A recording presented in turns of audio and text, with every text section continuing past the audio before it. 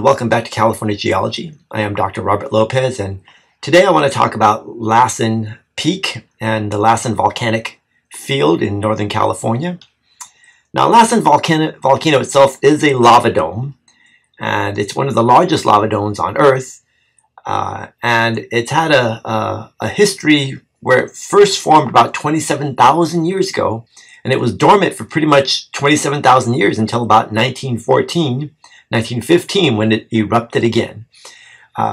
Now, recent work done by geologists at the U.S. Geological Survey, Michael Klin and Patrick Muffler, published a map in 2010 and came up with an interesting stratigraphy, or at least volcanic stratigraphy, for the Lassen volcanic area.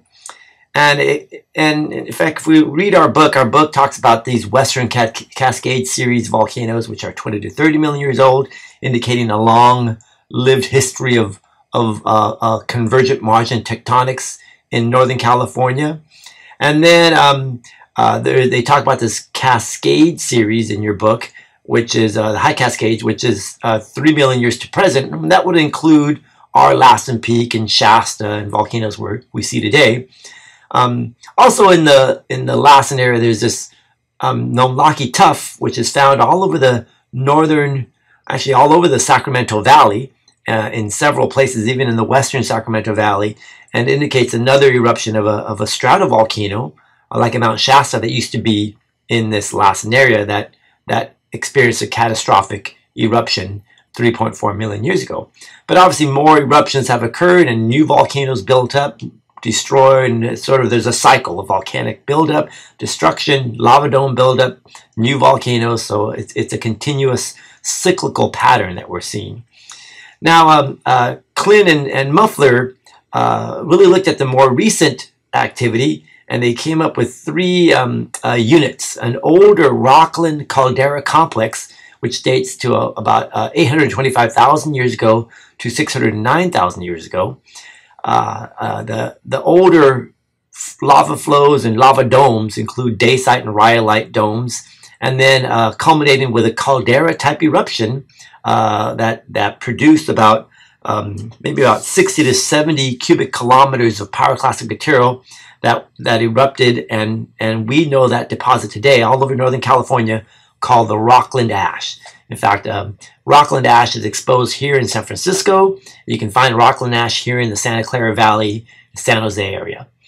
Then the next episode is the famous Broke-Off volcano, and many people were certain that this Broke-Off volcano must have experienced a catastrophic caldera-type eruption, but the lavas that are associated with the Broke-Off volcano are actually younger than that pyroclastic unit of the Rockland ash. So obviously the Broke-Off volcano wasn't broken off due to some caldera complex.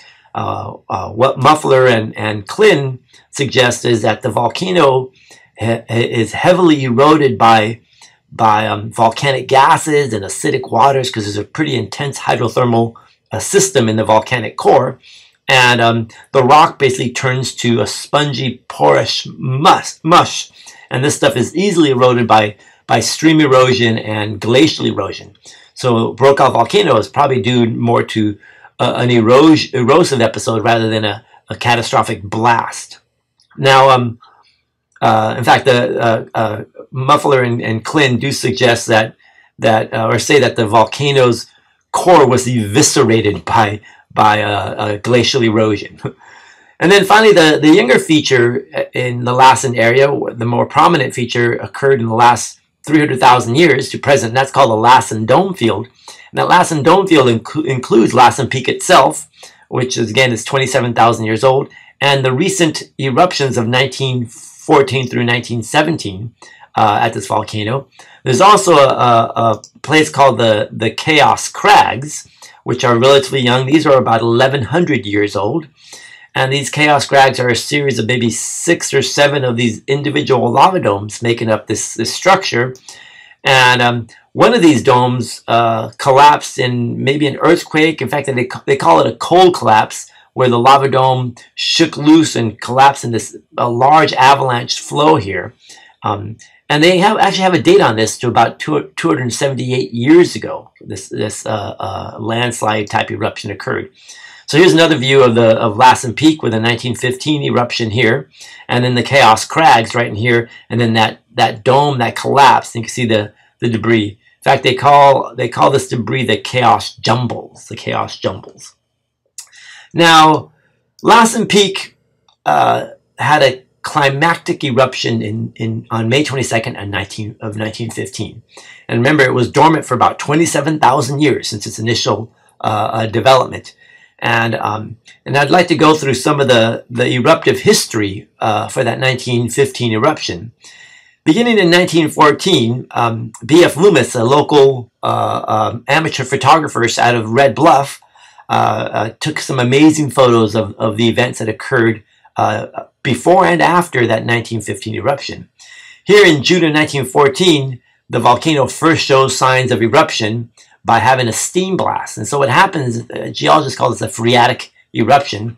What happens is, as the magma moves up, it encounters the groundwater under the volcano, and it flashes that water to steam. The water flashes steam and causes an explosive episode. They're mostly just gas and expanding water coming out of the volcano.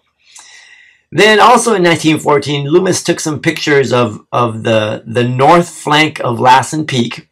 And what I want you to notice here is that here in 1914, there's a mature old growth forest here, right? Again, this volcano was dormant for 27,000 years. Then on May 14th and May 15th, a lava dome had developed on the volcano. And there were several blasts, and on May 19th there was actually a lava flow. On the night of May 19th, a lava flow flowed toward the north here, because we're on the north side here, and also toward the west side. And then the climactic eruption of May 22nd of 1915 shattered that lava flow. So see that flow that you can see here before the climactic eruption of May 22nd. Here it's gone. And so other things to notice is the tall stands of trees here have been knocked down. So this area is called the devastated area. Now, in fact, I have Google Earth here. I want to zoom in to Lassen Peak here.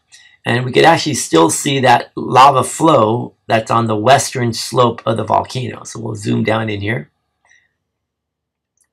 So there's Lassen. So here's a north flank here, and that's where that lava flow that was blasted away, and here's that devastated area. But here, if you look carefully, you can actually see the flow from also 1915, that flow down toward the west, right? So that's our flow that flowed to the west from that eruption of May 22nd, or May 19th of 1915. So there's our Lassen volcano. If we go a little bit over here, we can see the Chaos Crags. Here they are, and then you'll see the chaos jumbles, which are this debris avalanche flow here. Now, also, this is an active volcano, and there's still magma down there. The California Volcano Observatory, CALVO, has seismic recording stations there around the volcano, and in November of last year, they recorded 80 earthquakes within a span of maybe 5 or 6 days, all in the vicinity. It could be magma moving at depth, or it could be related to faulting in the area. But nonetheless, the U.S. Geological Survey and the California Volcano Observatory is keeping an eye on this. Now, in terms of the Rockland Caldera Complex and the Brokaw Volcano, well, the Park Service produces a map similar to this, showing that this Brokaw Volcano was maybe about 11,000 feet high. It had a volume similar to that of Shasta, so it was a pretty large stratovolcano that occurred here. But again, this one, it's probably been eroded through glacial erosion and not necessarily a caldera collapse. But for the Rockland caldera, there's an older stratovolcano that did experience this caldera collapse. So the way calderas work is that the magma chamber gets really close to the surface, maybe 3-5 kilometers under the volcano, and makes the volcano gravitationally unstable. So the volcano sort of founders and sinks into its own magma chamber, sort of like a piston in an engine. And when it sinks into this magma chamber, it causes all this magma to be evacuated in a huge pyroclastic eruption. And there is an eruption associated with that Rockland Ash caldera complex, and it's called the Rockland Ash. And it's here to say about 600,000 years old, and your book also says that, but the latest date is 609,000 years. Pretty close. But nonetheless, this unit can be seen all over Northern California, down here in the Monterey Bay Area and in the San Jose area. We can also find this Rockland Ash. So that is from a volcano that predated the Brokaw volcano. In fact, that Brokaw volcano, the Forest Service calls it Mount Tehama, right? So Mount Tehama is the name they use for it. Geologists call it mostly the Brokaw volcano. And we think it's probably mostly related to an erosion because the rock was heavily altered by volcanic gases and acidic waters and made it really, really weak. You can sort of see the outline of the volcano with Brokaw Mountain here and Mount Diller over here. Now, here's a photo taken from an airplane. You can sort of see the outline again of Brokaw Mountain and Mount Diller here, showing that volcano. And then a colleague of mine, Gary Hayes, has drew on here, showing kind of the general size of the stratovolcano, what it might have looked like before the catastrophic eruption of 609,000 years ago. Now, Lassen's also famous for these fumarolic vents called Bumpus Hell. Again, this is also experiencing heavy alteration of rock by hot volcanic waters, acidic waters, which make the rock really soft and porous. Geologists often use a word called punky. But anyways, you wouldn't want to walk around in there. In fact, that's what the Forest Service has these walkways, so you can walk on here rather than on the soft rock. Because the reason this is called Bumpus as Hell is because a prospector, Bumpus here, was walking through here looking for ore deposits, and his foot fell in one of these soft rocks and it got partially boiled and had to be amputated. So that's why it's called Bumpus as Hell. Now, again, the boiling waters there, you can see them, these are called mud pots. You can see them boiling. So it's certainly, you don't want to really be walking around on that soft rock there. Now, another region of the Lassen volcanic area that had recent eruptions were at Cinder Cone. And Cinder Cone at Lassen is, in fact, if we look at this picture here, it's famous partly because in the 1800s, this is an immigrant trail. So the immigrants would travel through here on covered wagons on their way to California or to the coast. And in 1850 and in 1851, pilgrims, pioneers coming through here, said that the volcano was erupting, that they saw lava. So everyone attributed the eruption to happen in 1851, 1850. And if you go there, it looks very young volcanic rock. But a geologist by Diller, you'll read an article about Diller, who kind of speculated that it might be older, more dating back to the 1600s. And he used some tree ring dating and some volcanic stratigraphy, or some determination of the order of volcanic rocks. In fact, let's look at this cinder cone. And so if you look at the map here, what you notice is that there's two cinder cones. There's an older cinder cone that's buried right here, and it's been truncated, where part of it has flowed away. And you can see that on the map here, there's an older scoria cone, and it's exposed right in here. So that's part of it right there. And then the younger cone is this one. And remember that this one experiences that Strombolian type eruption, where only cinders, pyroclasts, are coming out of the central vent, fountaining, and then the bulk event on the side produces these long lava flows. And there is a couple of different flows that came out of this volcanic cone. But based on the information you'll read about in this, there's Diller right there, about cinder cone, it does date back to the 1600s here, right? So remember, a lot of pioneers thought it erupted in the 1850s. All right, we'll stop here, and that's it for Lassen.